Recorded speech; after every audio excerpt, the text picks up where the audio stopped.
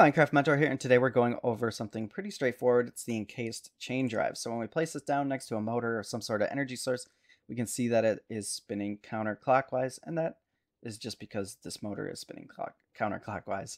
But anyways, what this one does is transfers mechanical energy in a straight line. So if you put a gearbox here and then another gearbox, they flip back and forth. Generally, the rotational direction, but with this one it stays the same. Now you can't hook this up, it's not going to work.